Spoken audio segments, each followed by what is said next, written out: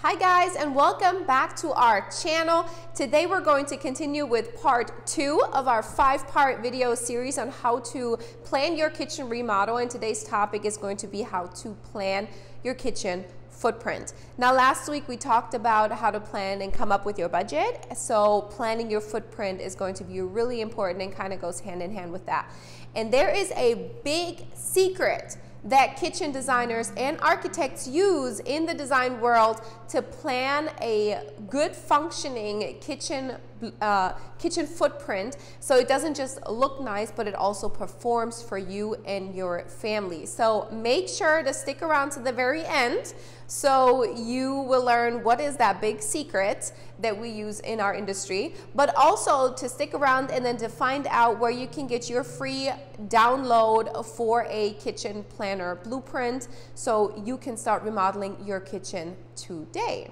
Hi everybody, my name is Kerstin. I am the lead kitchen designer at King's Kitchen. We are your local go-to team for kitchen design and remodeling in Tacoma, Washington.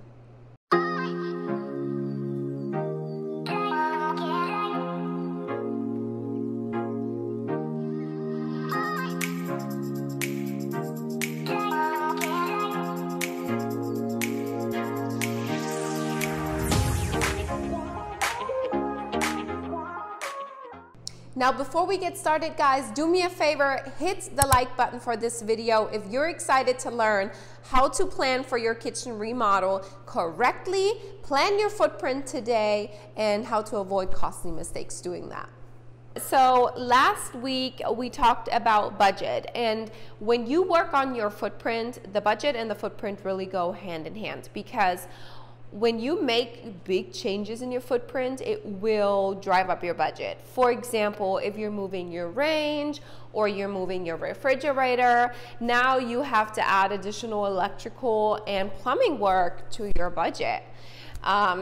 So there's a lot of things you have to consider when you work on your footprint, and it always is unique to your situation. You know, is it a new construction? Are you working with an existing footprint and need to change it? It's a remodel. So all those things really go hand in hand with your budget. Now also, another big one when changing your footprint is thanks to HGTV. Everybody feels like we have to move walls. Now you don't always have to remove a wall, but if if you're thinking of it in your situation, you think it'd be great to open up the space, you do want to remove that wall. Now get ready to hire a structural engineer, because if you want a contractor to remove your wall and they want to keep their license, to get the permit you will have to have a structural engineer come out, draft up the plans that you will need for your contractor with the calculations of the new beam, and also to submit with your permitting packet. So for a standard wall removal, I suggest adding about $5,000 to $7,000 to your overall budget, and of course it greatly depends on where you live in the United States.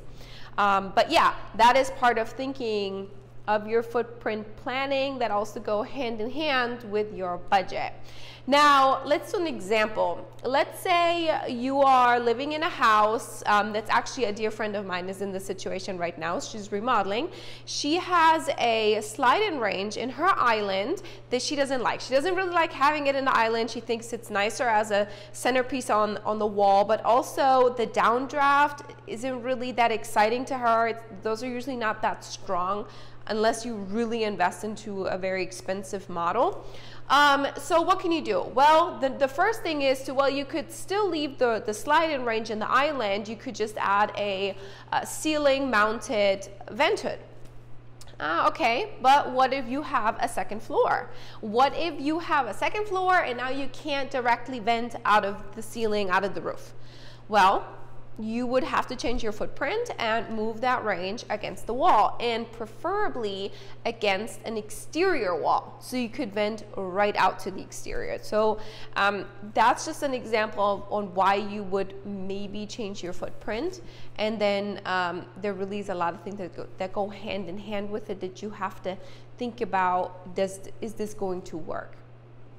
There is a secret that kitchen designers and architects use to confirm the kitchen footprint will be successful and functional, and that is called the kitchen triangle. And you may have heard of it, you may did a little research and found information on it, and there are a few really important principles that make the kitchen triangle, and I'm going to go over them with you. But first, you know, really interesting, the kitchen, like improving kitchen footprints, actually the whole idea of it and improving it started back in 1920, in the 20s, by a good lady, and I have to read her name, called Lillian Moeller Gilbreth. She was an industrial psychologist and engineer, and she used motion savings in the kitchen for preparation as the guiding principle to create and work on the first drafts of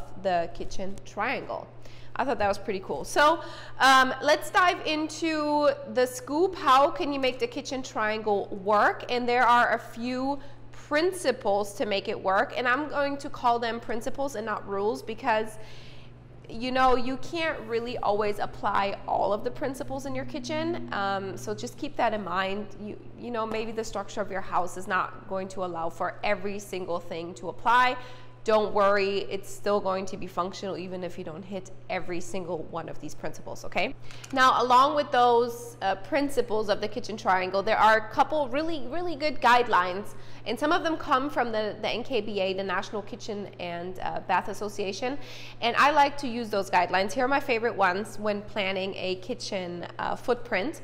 Number one, a sink should have at least 24 inches of landing space on one side and another 18 inches on the other side. Number two, that I think sometimes people really don't think about, is that a refrigerator should have at least 15 inches of landing space on one side, preferably the handle side, or if you don't have no landing space left and right, it should be the same amount of landing space, 15 inches at least, within 48 inches across on a countertop.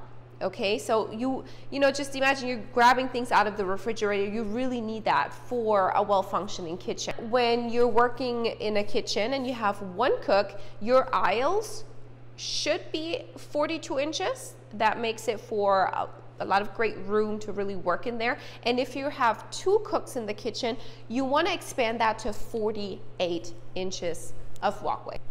So, of course, please remember these are guidelines and principles, and you're not always going to hit every one of them. And there are a lot more, actually. But you're not always going to hit them in every one of the kitchens that you might be designing or planning. So just keep that in mind. Now guys, I know that was a lot of information, so no worries, we already took the notes for you. Head on below to the description and you will see all the notes, but also a link to our website as we post all of our YouTube videos in blog format with details on our website.